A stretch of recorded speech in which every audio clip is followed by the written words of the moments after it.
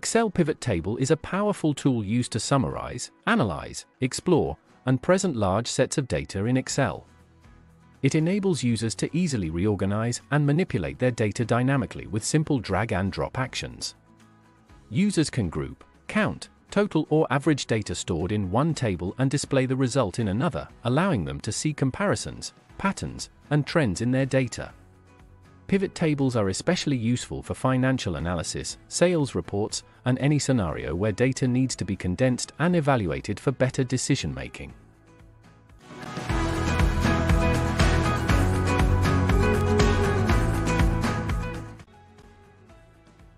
In this tutorial we're using the Global Superstore Dataset from Kaggle.com, which includes records like sales figures, customer information, and transaction dates across different regions. The link to the dataset is given in the description of this video. First, let's create the pivot table. Select the entire dataset by Ctrl+A. Go to the Insert tab, and then go to Pivot Table. Choose from Table or Range. A dialog box will appear. Selected data range will be shown here. Choose whether we want to create the pivot table in a new worksheet or in the existing worksheet. For now, uncheck this mark. We don't want to add this data into the data model. Then proceed. We can see a blank pivot table has been created. In the right side of our screen, we can see the Pivot Table Fields pane. At the top part of the pane, we can see all the columns of our dataset as field lists. In the bottom part of the pane, we can see the section divided into 4 parts: filters, columns, rows, and values. Now, let's drag the category field into the rows area. We can see in the pivot table, all the values of category column is arranged as rows. If we drag the category field into column area, we can see all the values of category column arranged as columns. Drag the category field into rows, and the sales field into values. It shows the amount of total sales for each category. If we replace the category field with region field, a similar analysis will show for different regions. Right-click on the sales column and choose Show Values as percentage of grand total. It shows the distribution of sales for each category.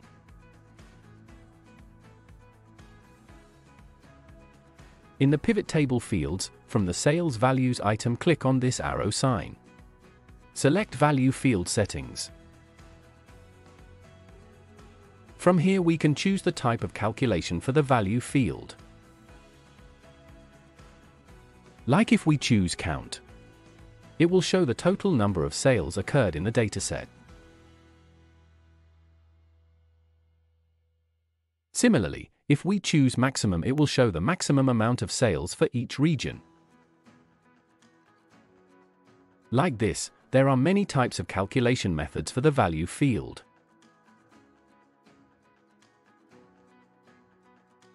Now, drag the Market field into rows, and the Category field into column section, and the Sales field into values. Here, the pivot table is showing the sales amount for different markets for each of the categories. The pivot table organizes the sales data in a grid format for two-dimensional analysis. Pivot table can also be used for multi-layer analysis.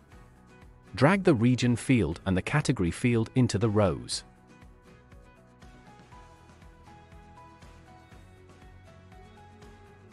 The order priority field into columns, and the profit field into values. Here the table shows the profit for each region and within each region for different categories. and also further break down it different priority levels.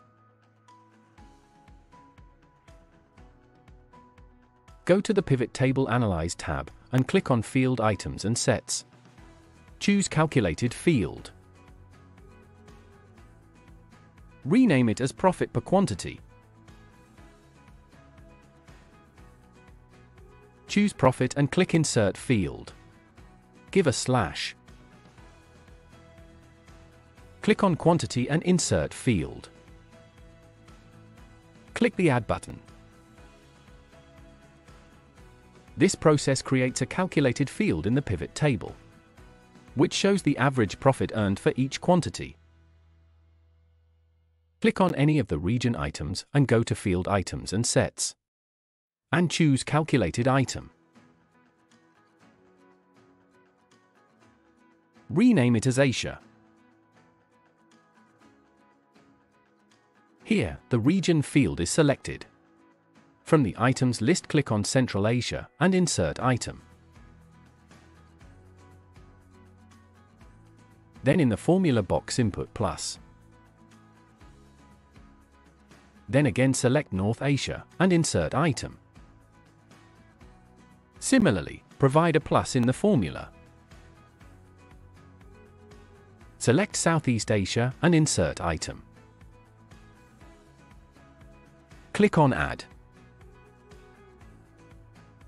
Now, we can see that, among the region items, there is a new item called Asia, which is the summation of Central Asia, North Asia, and Southeast Asia.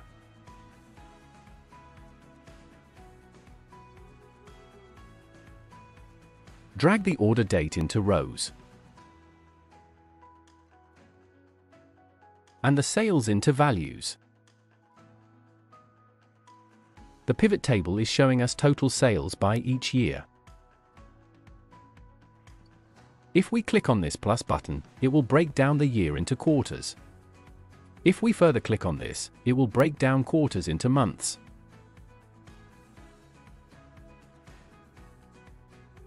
If we right-click on any of the date value, and choose Expand Collapse option, and then Expand Entire Field,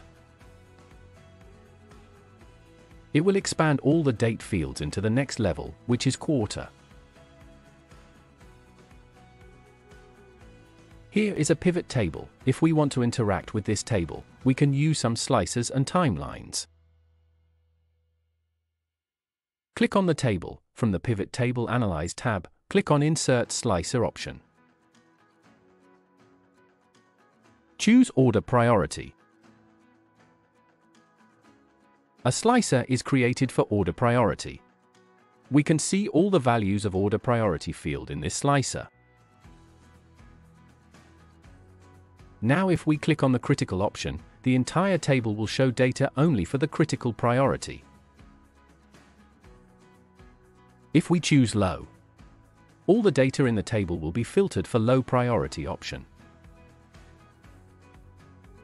Now, again click on the table, and this time choose Insert Timeline. Choose Order Date. From the timeline, we can find out insights about specific dates. Here, if we select January to April for 2011, the data in the pivot table will show only for this date range. We can change the orientation of the timeline for dates, months, quarters, and years. Here, choose Years. If we select 2013, the table will show sales value only for the year 2013.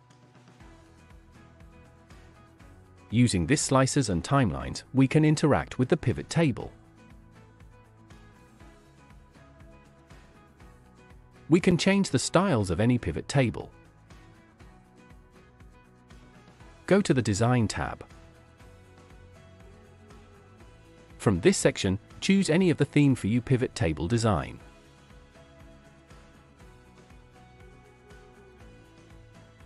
From the Subtotals option, we can hide or unhide the subtotals for the table. Similarly, from the Grand Total option, we can hide or unhide the grand totals for the table.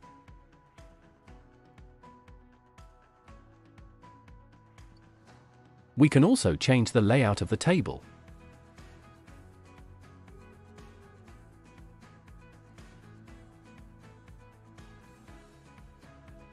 You can also customize the layout styles from these options. Stay connected with us for more tutorials to develop your data visualization skills in Power BI. If you found this video helpful, please give it a like, subscribe to the channel and hit the bell icon, so you don't miss out on our upcoming tutorials. Thank you for watching.